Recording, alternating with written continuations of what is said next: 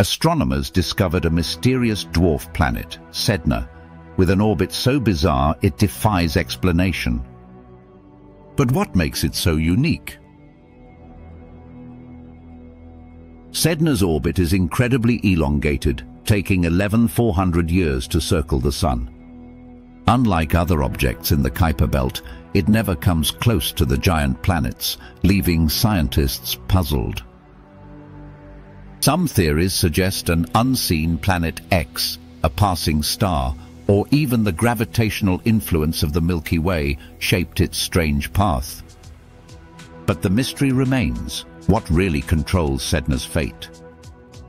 Is there an unknown force lurking in the outer solar system? What do you think is pulling Sedna's strings? Let me know in the comments.